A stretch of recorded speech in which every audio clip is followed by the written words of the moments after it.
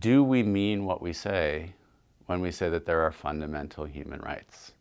You know, do we really mean that? You can't detain people without trial. You can't hold people in secret.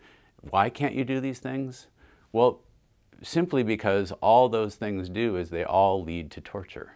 We began to use torture for the same reasons that every single torturing government has always used torture, which is to coerce confessions from people. The torture regime was a worldwide, systematic, and pervasive regime. It was not confined to a handful of high-value detainees. It was not about waterboarding. It was a whole range, a whole litany of techniques. We know which specific individuals attended White House meetings with Dick Cheney and George Bush and Condoleezza Rice and Colin Powell and John Ashcroft, where these techniques were ordered. They're the ones that we have to hold accountable. And in fact, they're our elected officials.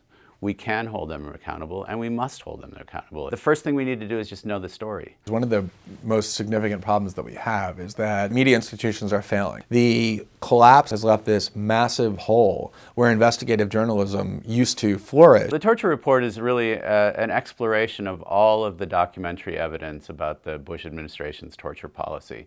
The ACLU has excavated through Freedom of Information Act litigation about 130,000 pages of formerly secret documents. It's an enormous trove of evidence of the torture program, of who was tortured, of who was responsible for designing and orchestrating the policies, but it's almost too much to sift through without some kind of a map.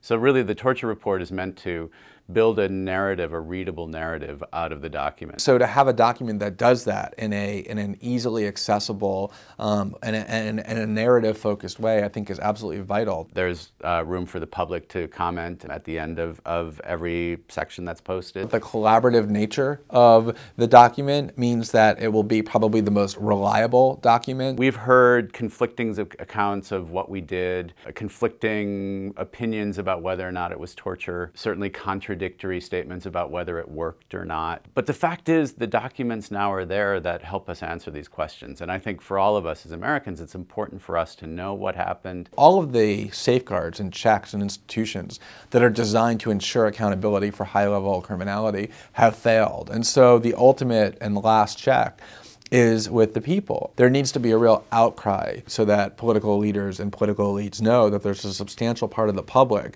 angry about the lack of accountability and demanding that there be real accountability.